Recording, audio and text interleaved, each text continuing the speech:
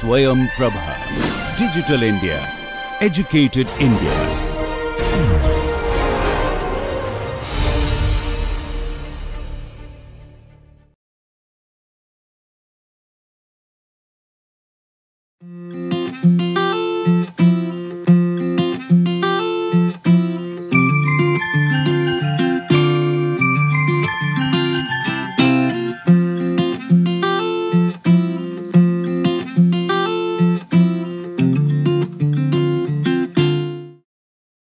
Okay, so we have discussed in detail about nozzle operation and diffuser operation. So we did a numerical on nozzle operation. So now we will focus on diffuser operation, and further on we will do few more numericals covering combined concepts. Several concepts that come together when discussing varying area flows. So let us see one by one. Okay. So first here this is a case of a diffuser, that is an intake diffuser. A supersonic inlet as shown in figure is to be designed to handle air. Properties of air are given. Gamma R is 287 at Mach 1.75. So this is entry Mach number is 1.75 with static pressure and temperature of 50 kilopascal and 250 Kelvin. So P1 is 50 kilopascal and T1 is 250 Kelvin. Determine the diffuser inlet area. So see, notice the kind of inlet that is described over here. There is a wedge that is protruding into the flow. So this is more in the lines of a mixed compression kind of an intake, where there is an external compression taking place by means of an oblique shock, and further there is an internal compression also happening inside the duct, and there is a possibility of a normal shock also occurring here. So there is a normal shock here. So two shocks and then variable area duct. The diffuser is further to the device is to handle 10 kilogram per second of air. The diffuser is to further decelerate flow after the normal shock, so that the velocity entering the compressor is not to exceed 25 meter per second. So at the exit velocity is given 25 meter per second. So it is quite small velocity compared to the incoming velocity.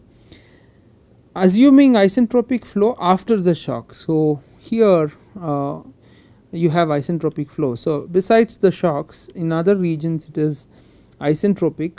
Determine that the area, what area is required, and find the static pressure at the exit PE. So this is the problem. So in supersonic flows, since there is a problem of information propagation from downstream to upstream, this way it will not go. So always problem solving happens in a particular direction, you go from one region to the next. So that is how we go through this. So start in between region 1 and 2, which is bounded by an oblique shock. The angle, semi angle of the wedge is 7 degrees. So corresponding to that there is an oblique shock. Okay, so this is 1.75 Mach number. M1 is 1.75. So we know M1 is equal to 1.75 and theta is 7 degrees and beta is 41.87 degrees. So this is what is known. So from this how do we go through with an oblique shock problem? We have to find the normal component is M1 sin beta. This is 1.168. Okay, so once Mn1 is known, we can find Mn2 by normal shock relations. Substitute the normal Mach number, so it is 0.8627. P2 by P1 is known, if you know this. so it is 1.425, and T2 by T1 is 1.1079, okay, and M2 is Mn2 by sine beta minus theta. If you do this, you get Mn2 as 1.5. Okay, so P2 by P1, T2 by T1 known. P2 is 71.25 kilopascal. So 50 kilopascal, which is given over here, is the static pressure. P1 is 50 kilopascal, T1 is 250 Kelvin. So these are static values. So it is 71.25 kilopascal, and T2 is 276.975 Kelvin. So 276.975 Kelvin. From here we can calculate what is density. Density is P2 by R T2, which is 71.25 10 power 3 by 287 multiplied by 276.975, comes out to be 0.8963 kilogram per meter cube. Now we need to find what is mass flow rate. M dot is rho 2 A2 V2. M dot is given. It has to support 10 kilogram per second of air. We need to find the area, that is the area of the intake. This AI is, that is the area that we need to find. So A2, now we know properties in region 2, that is what is entering the intake. So if we know V2, V2 is M2 multiplied by square root of gamma R T2. This is M2, V2 turns out to be 500.4 meter per second. M2 is 1.5 square root of 1.4 287 276.975. So this gives 500.4 meter per second. So A2 is M dot divided by rho 2 V2. You can do this calculation. 10 kilogram per second divided by 0.8963 multiplied by 500. This is 0.0223 meter square. So this is the area. So at this point the Mach number is 1.5. So at this point there is a normal shock. So you have a normal shock here. So this normal shock stands here. So we have to find out the properties across the normal shock in region 3. So M2 is 1.5. So N3 is 0.7. P3 by P2 is 2.4583, okay, and P03, this is also useful, P03 by P02 is 0.9297. So from here we get P3 is 175.153 kilopascal, and similarly you can get T3 is 365.607 Kelvin. T3 by T2 is 1.32. So you can get P3 by T3 and also A3 by A3 star. You can get this value 1.0943. This is there in isentropic tables, not in normal shock tables. So, once all this is known, now we are faced with the point that you need to find out once the velocity goes to 25 meters per second what to do. So, let us just look at that.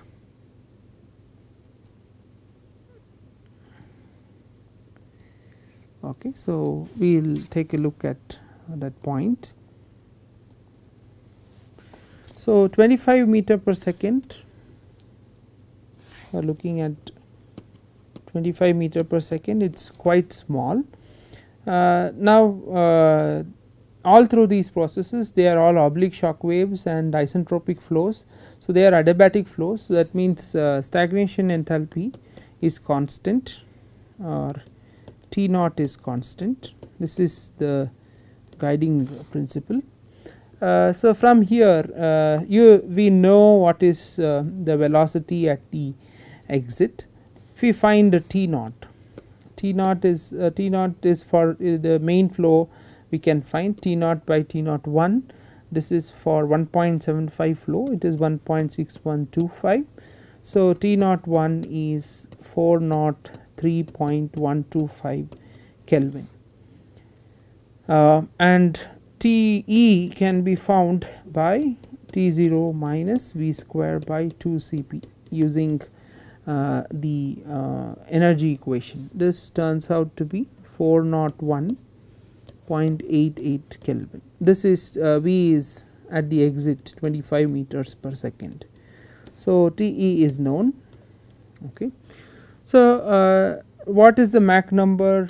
M e is V e by A e, which is 25 divided by square root of 1.4, 287 and 401.88, which is 0.0622. So, it is quite small. At such small Mach numbers, you can also assume that T naught and P naught is approximately equal to P and T. It is not a bad assumption, because you see the difference between them is hardly 2 Kelvin. So, that assumption can also be made, or you can continue to pursue with actual numbers. So, if M e is known, then A e can be found out. A e by A e star can be found, it is 9.3255. Now, we need A e by A I, that is what is the area ratio A e by A I. So, this is A e by A e star multiplied by A e star by A I. Now, for A e by A e star, the value is known, 9.3255. Now, after the shock, the flow is isentropic. So, if we take the Mach number after normal shock, so for that the A star, A2 star, A3 star will be equal to A e star.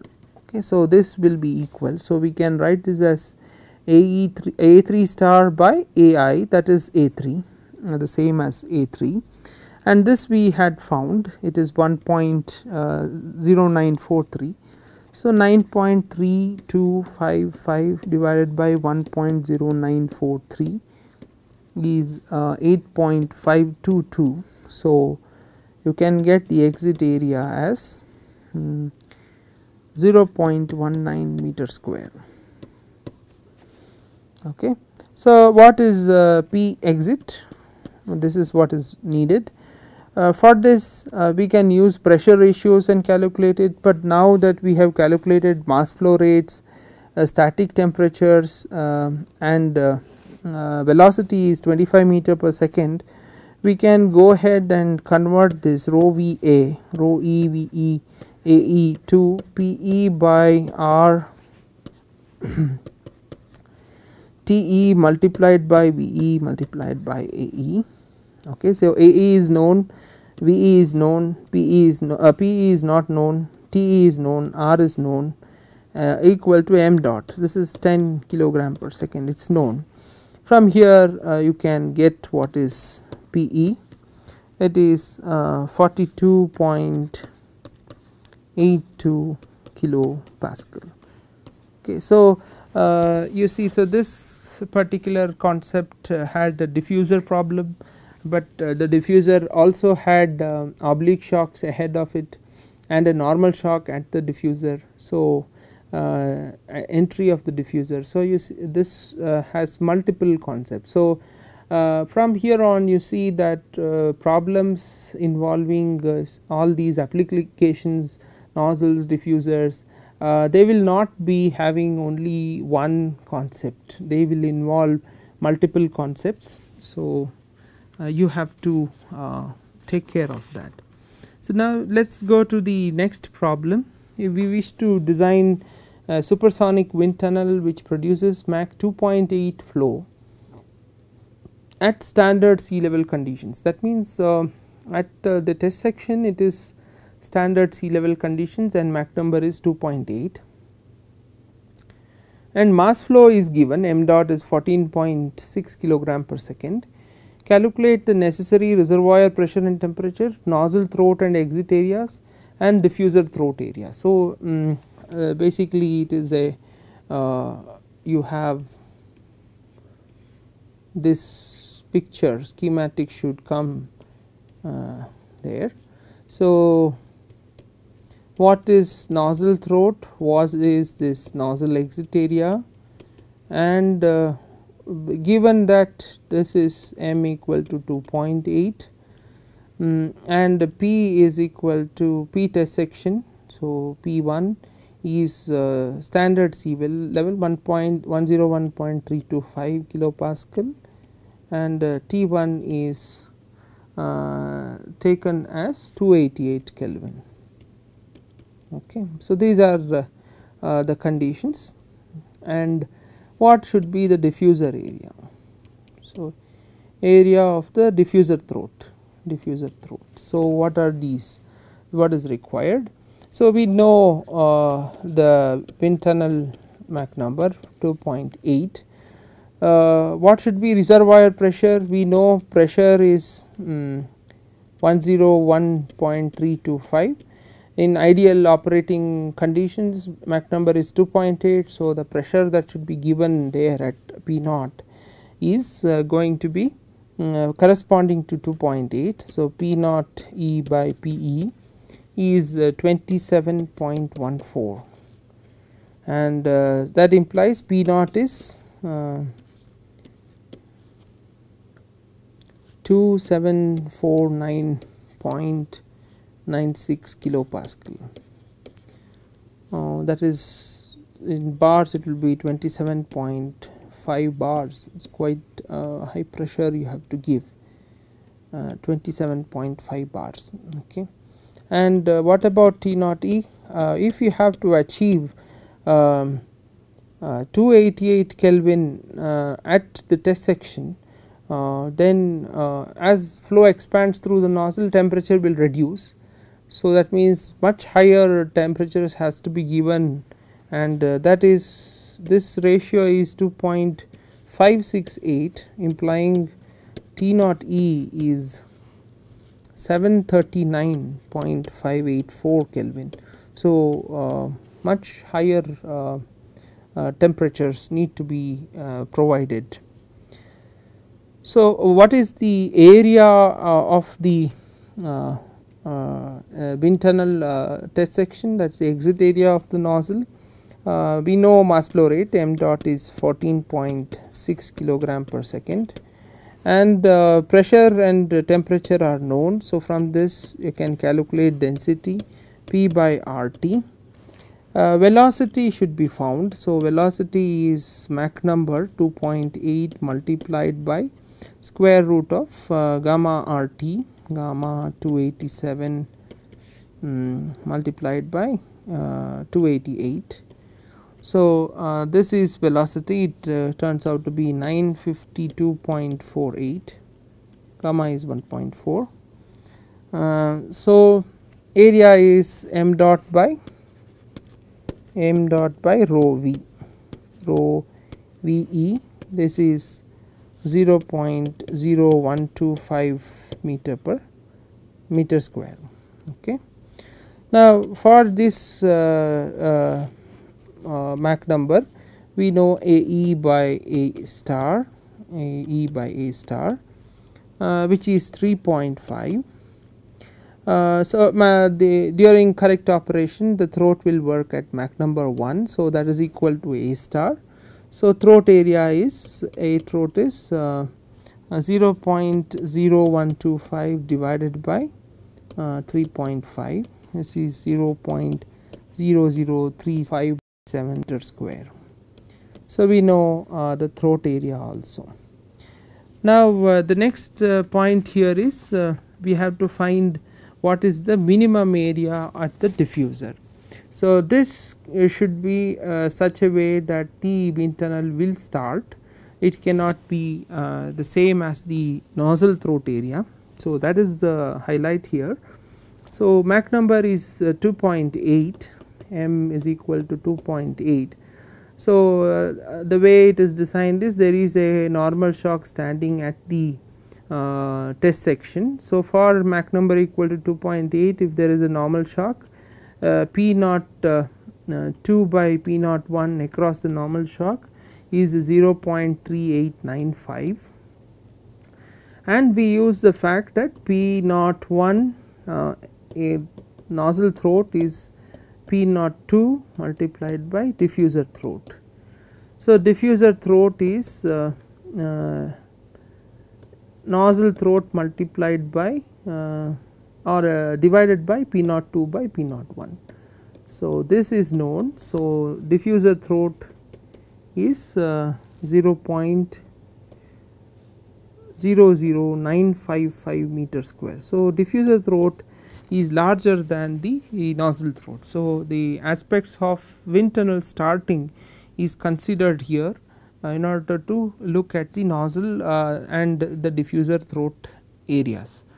So, with this the aspect related to starting of diffusers should be covered, and now we look at several problems related to different concepts in varying area ducts.